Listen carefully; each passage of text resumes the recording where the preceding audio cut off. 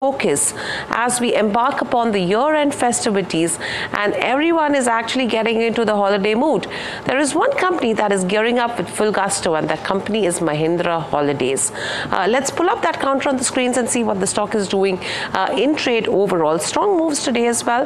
Let's pull up a YTD or even a one-month chart to understand what's happened in the quarter. There you go. This year we have seen some smart moves, but it's been a slightly volatile ride.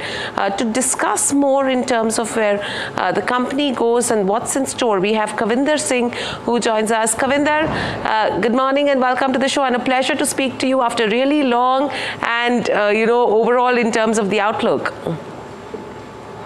Yes, pleasure is mine too. Kavinder, my first question coming to you is, how has the World Cup, the festive and the holiday season been so far, if you have to talk about the third quarter, because we're pretty much at the lag end now? Yeah.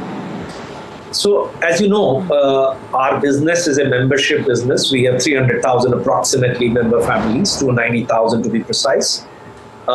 We have a very strong business model, a very resilient business model, and we are seeing occupancies which are very robust in this quarter, approximately 84 to 85% occupancies. In December, we'll probably touch 90%. So we are seeing a very significant uptick.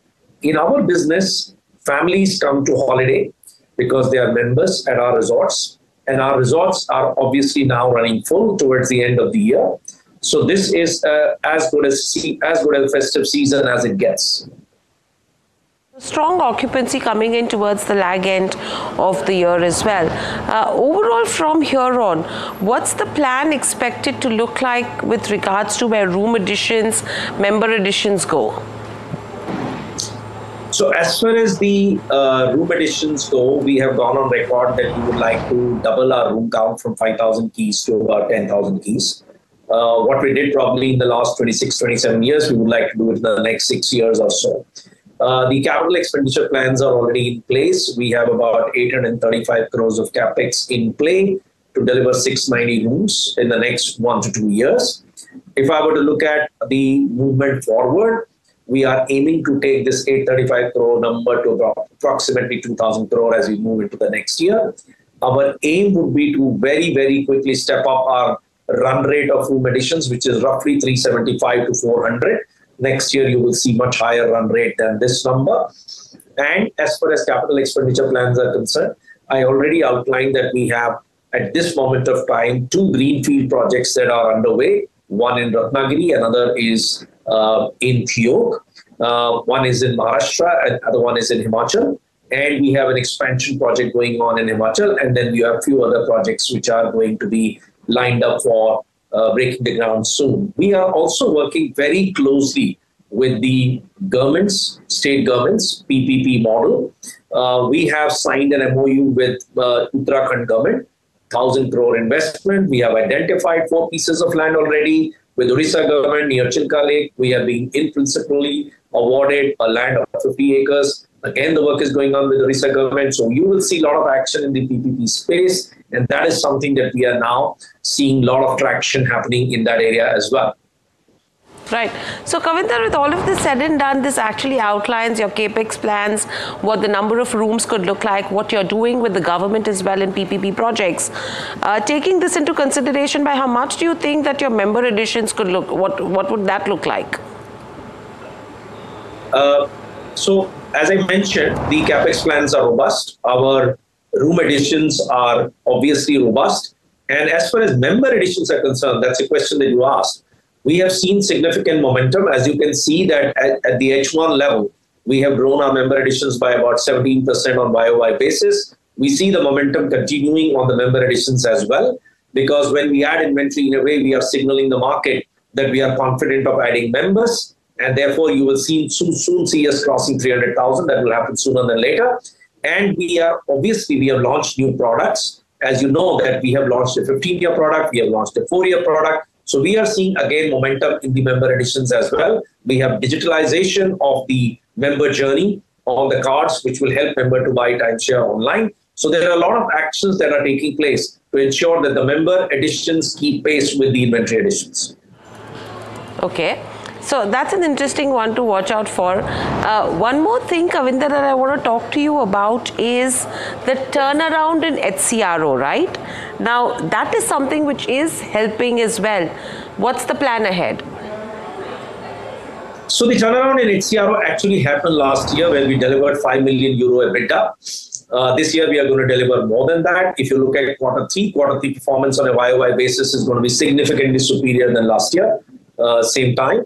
So we are seeing, despite the effects of Russia-Ukraine war, despite the fact that the Europe is having its own problems with respect to interest rates and consumer sentiment, the timeshare sales is quite robust. We are seeing timeshare sales moving up very, very well. Yes, there is a bit of a pressure on the consumer spends in the spa hotels that we have, but at an overall level, even the last quarter, which is a seasonal quarter, we delivered 1.6 million euro EBITDA. So we are very confident of crossing 5 million euro EBITDA, which is for the full year. And so there is a turnaround which is taking place, and we are getting, as days pass by, even more optimistic into the future with reference to holiday club resorts, despite the macroeconomic situation not being so good. Okay. So in terms of recouping the investments there, what's the, what are you targeting? So, we are not financial investors in that company. We have taken a strategic view when we invested in that company. We believe that timeshare, that too in Scandinavian market, they are leaders. There are not many timeshare players in that market. The Holiday Club Resorts is a very respected player. We do believe that over a period of time, we will be able to work out some synergies with India and the Holiday Club Resorts, where a lot of Indians, after having done Europe, travel would look at Scandinavia. So we have a long-term view on this investment, and we believe that we are in the business for the long term. And since the turnaround is happening, it's giving us even more confidence. Right.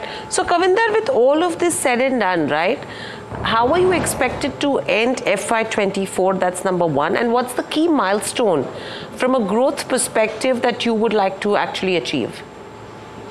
So the FY24, in my view, would have one big thing that we have I would say, would have achieved as we end FY24. We were, let's say going at a steady rate of 250, 300 rooms. Then we stepped it up to 350, 400. Now we are saying we are going to go from 5,000 to 10,000 rooms. And that decision was taken in FY24. And we started moving extremely fast, both in terms of the greenfield projects, expansion of existing resorts, as well as also leasing and acquisitions, by the way. As we speak, there are a few resorts that are, under acquisition, and the PPP project. So I would really see this, year as an inflection point in terms of creating supply. In India, the leisure market is very underserved. It's only 28,000 rooms in the leisure market, while even smaller countries like Bangkok, or even a city like Bangkok and Dubai actually have higher, leisure accommodation. So we believe that India is an underserved market. We have taken a call to expand 5,000 to 10,000 keys with significant amount of capex outlay.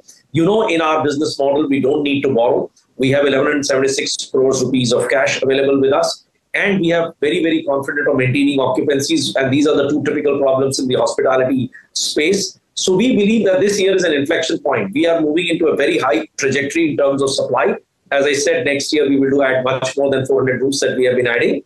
And as a result of which, the member additions are also accelerating. New product lines have opened up. As I said, 15-year and 4-year product. We are seeing momentum there. So this is a year where we have set the ball rolling in terms of momentum of the business is concerned. And I believe this is a momentum which is likely to continue for at least 5 to 10 years. So that's a very positive commentary, Kavinder, that I'm getting from you. One thing I want to ask you is, with regards to the extensive MOUs that you've been signing with state governments, right? AP, around 3 resorts, if I'm not mistaken. Uttarakhand, you've done already 5 resorts. And plus. How much do you think these PPP models will be a part of the revenue contribution? And how much do you think you will be able to grow it to?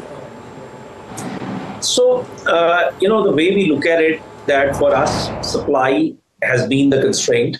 So when we move from 5,000 to 10,000 keys, out of 5,000 keys, how much can we get out of the PPP? Because the PPP models actually, in a way, serve two very big purposes. One, we are creators of destinations. You would appreciate that, when PPP models come, the government wants to develop newer destinations. Since we are the creator of destinations, we opened a new destination in Jhanjeli in Himachal in the last year, and the resort is doing extremely well. So the governments want us to actually popularize new destinations, which is the need of the nation and of the state. So to that extent, we are fulfilling that purpose. Equally, we get an opportunity to, at a low cost, a resort, which we are able to create faster in a newer destination. So when I look at these two advantages, so I'm saying that if out of these 5,000 keys, if I can get 2,000 keys or thereabouts from the PPP or even more, that would be quite helpful. Right. So I think that's something that everyone will watch out for as well. Thank you, Kavinder, so much for joining us on the show. Always a pleasure to speak to you and get insights from you, specifically with regards to the holiday season as well. Thank you for joining us. So that's Kavinder Singh of Mahindra Holidays, clearly highlighting how the festive season as well as how the holiday season is expected to pan out, the growth plans and the way the capex is expected to increase from here on, taking the demand into consideration. But let's quickly slip into a short break. Up next, we have Rahul Guha, the Managing Director and CEO at Thyrocare, who joins us to discuss about price hike plans and how they plan to tackle the rising COVID cases and if that is really the situation. Please stay tuned to NDTV Profit.